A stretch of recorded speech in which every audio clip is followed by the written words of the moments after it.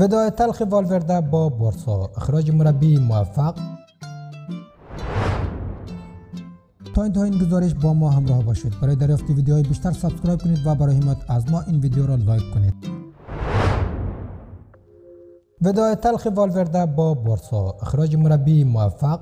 والورده در حالی از بارسلونا اخراج شد که در 95 هفته حضورش در این تیم بارسا با هدایت او 81 هفته صدرنشین لالیگا بود و 2 فصل پی قهرمان لیگ اسپانیا شد. اخراج والورده از بارسلونا دیروز در حال اتفاق افتاد که دست کم روی کاغذ و بر اساس آمار به نظر نمی رسید او در این تیم بد نتیجه گرفته باشد. البته شکی نیست که شکست های تلخ در روم، لیورپول و جده بود که در نهایت به اخراج او انجامید. با صرف نظر کردن از شکست تلخی که به آنها اشاره شد، والورده در بارسلونا با عنوان مربی که تیمش کمترین فراز و نشیب‌ها را داشته در یادها خواهد ماند. والورده در حال بارسا را ترک می‌کند که تیمش صدرنشین لالیگا است و 2 فصل گذشته به صورت پی قهرمان این لیگ شده است. او به مدت 2 فصل و نیم در بالاترین نقطه سخت‌ترین لیگ دنیا حضور داشته است. در 95 هفته‌ای که والورده سکان هدایت بلوگرانا را به عهده داشت، بارسایی‌ها در 81 هفته صدرنشین لالیگا بودند. از نظر آمار گلزنی هم تیم والورده در این مدت 238 گل به ثمر رسانده و میانگین 2.5 گل در هر بازی را ثبت کردند. آنها در لالیگا هم 88 گل به ثمر رسانده و میانگین 0.92 گل در هر بازی را ثبت کردند.